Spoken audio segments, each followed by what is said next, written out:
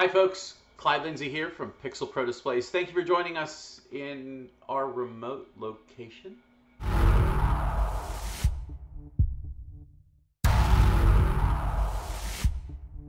Guys, welcome back.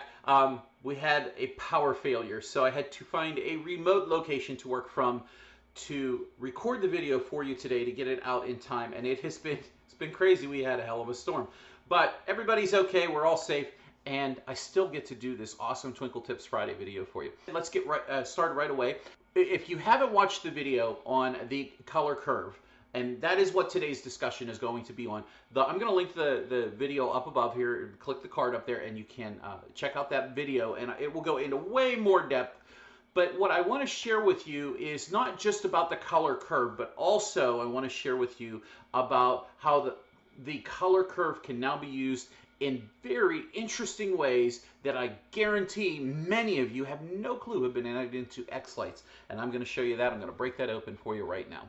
Let's go ahead and get started. The first thing I want to show you is this is the xLights color wash effect. The color wash effect allows you to take multiple colors up here, see, boom, boom, boom, and the color washes through the entire effect for the duration of the effect. I utilize this a lot in my sequencing. The thing is, though, is that you can do the exact same thing using a color curve. I'll activate a color curve for you real quick. To do so, you right-click on any of the colors here, and this opens up your color curve menu. Now, again, I don't want to get into detail with this, but your xLights will have a handful of pre-made ones. You can select one in here, and you can add it into your color palette. So once you have that, you're able to use that to sequence with, right? Well, the color wash and the color curve can work together exactly the same way. And you can see that here. This color curve is a white, then red, then green. And that's also the same progression right here that you see on the screen right over beside it is the white, the red, and the green. If you're following me so far, why is this useful? This is the question. This is a great question.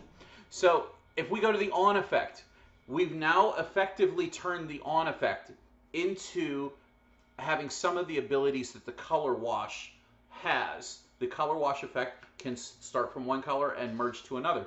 The color curve turns the on effect into the same thing. Subsequently, it turns every effect. You can change the on effect from this to, let's say, plasma in here. I'm doing this totally off the wall here.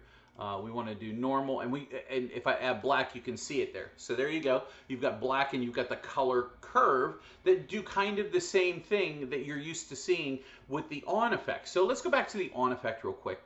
And I want to show you what you don't know already about the color curve in xLights. It is this little magical time device, this little clock that's found underneath of the color curve. And what I want you to do with this is I want you to begin playing with this because you're going to find some really interesting things. And while I was sequencing this week, this is exactly what happened.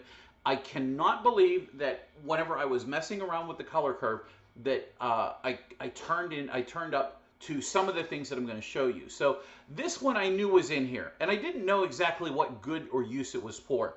But as I begin to play with this, and this is what happens whenever you sequence or you work with xLights, and colors especially, you start finding different uses and different needs for it. So let's click on this, and just click on this a couple times. You'll see, hey look, if we change that clock, and it's on the on effect, and we change that clock, and we change it to the arrow facing to that way, you get the progression of the color wash. It shows here in the box. Now, what if we right click on here? We can adjust these. We can grab this and move this all the way over here. And you always have to extend this out. I don't understand this. And you have, because you can't grab this far right whenever it's touching the side. But now we've just updated it. Now, see, we updated how that color curve worked. And now that more of the heavy white at the beginning, then it changes to red for a brief time, and then it fades into green. So you have this ability now to change the lengths and duration and so forth, which you always had. But now you can visually see this. Now, if we keep clicking on this arrow, this clock that you don't see now, it changes the direction and the facing or the placement of those colors according to the order that they were selected in the color curve. Really interesting. This was really interesting. But this is where it gets fun. Bam. As soon as you add in this little circular or gradient circle, this is a really interesting find. Like I was really surprised that this addition had been added in. And I didn't initially find a necessary use for it until I began playing around with it. And this is why it's important for you guys to sit there and play with some things in xLights. We'll go ahead and click a couple more times. Now it's reversed the color, so you see the green on the outside, the white on the inside, the red in the center. And then we have what is called the circular round effect. So in essence, the white is the start, the red is the middle, and the green is the end. That's why there's a solid line there, because they're not gradient together. Although maybe that's something they could consider adding. I don't know. You can then reverse it and have it go the opposite way. The green is the first, the red is the middle, and the white is the end. And then we're back to the beginning where it holds its color for the duration of time that you set it in the color wash. Now, before I go off into another tangent, I want to show these other things for these other effects. So here is the single strand effect. Now, if we go with chase size, we'll cycle this out, make this a little bit thicker, so that you can see this is the exact color wash that is on the, or color curve, excuse me, that's on the single strand effect. If I skinny these out a little bit, let's say, and we'll add 2 of them. Now you've got 2 of them, you can 3D fade it. So now you can see where maybe this could be something interesting. Now look, I know this is what you're all going to say is, but Clyde, you can already do that in xLights with, I'll go ahead, I'll show you what you're going to tell me that you can already do, because you're going to mention it. Okay, yeah, you can do that, but that looks a whole lot different than that does. I guarantee it. And there's a lot more fun to be had by changing these arrows around to get different results. So what I'm saying is, go put this into xLights, plug it in, test it out, and have some fun with it, because that's what I did. I did that on the pinwheel effect. The pinwheel effect, I wasn't even moving the pinwheel effect. I had it set to 0. I had one arm on here. And I just had it as we offset this. I'll move over your band. So here we go. Oh, I should have had it. There we go. Okay. So here's the pinwheel effect. And what you see is just the color curving over top of the pinwheel.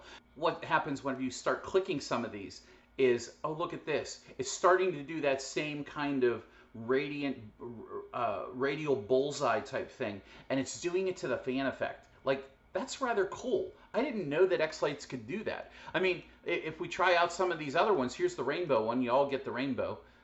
Now that one, you could go in and click it around a couple times, see what happens.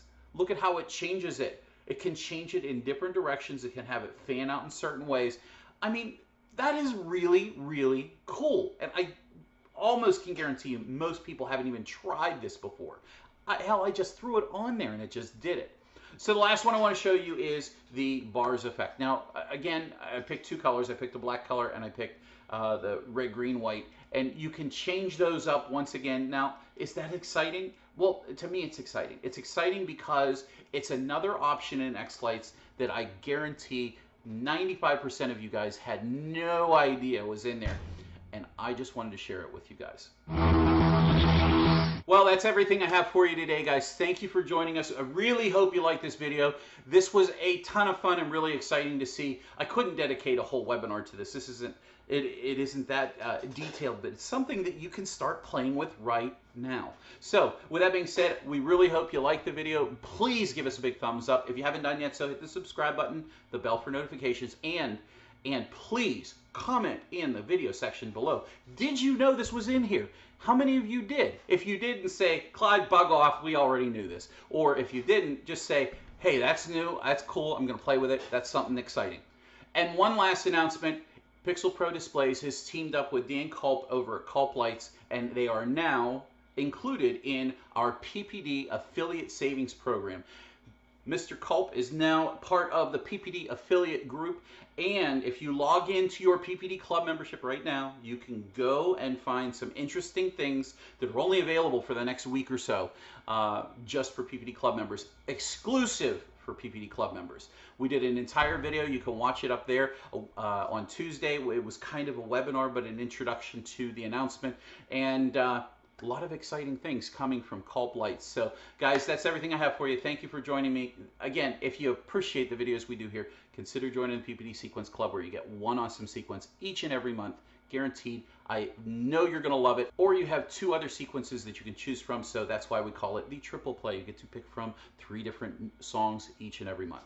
Guys, thanks for joining us. We will catch you in the next video. Take care, and I hope I get back to my regular studio. Bye for now.